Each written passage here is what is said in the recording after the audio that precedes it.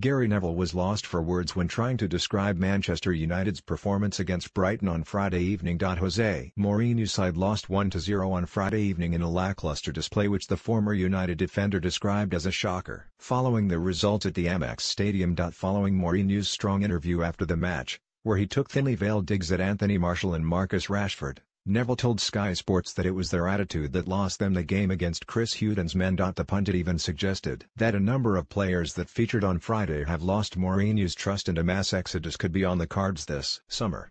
He told Sky Sports that Mourinho's post-match interview signaled the final straw for him with some of the players. And the trust that you need with players are gone. And I'm trying to think of the word that you would use to describe the performance. Woeful?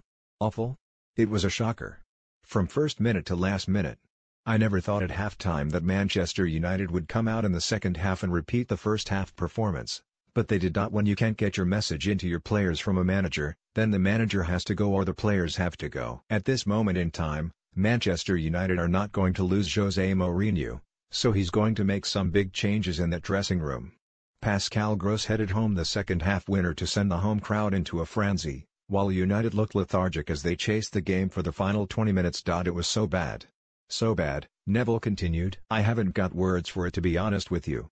I said during commentary that I felt that any player who wondered why he wasn't playing in the cup final, just show that video. They've got no excuse. They've got no excuse. It wasn't the fact that they played bad, it was their attitude. It was terrible, just awful.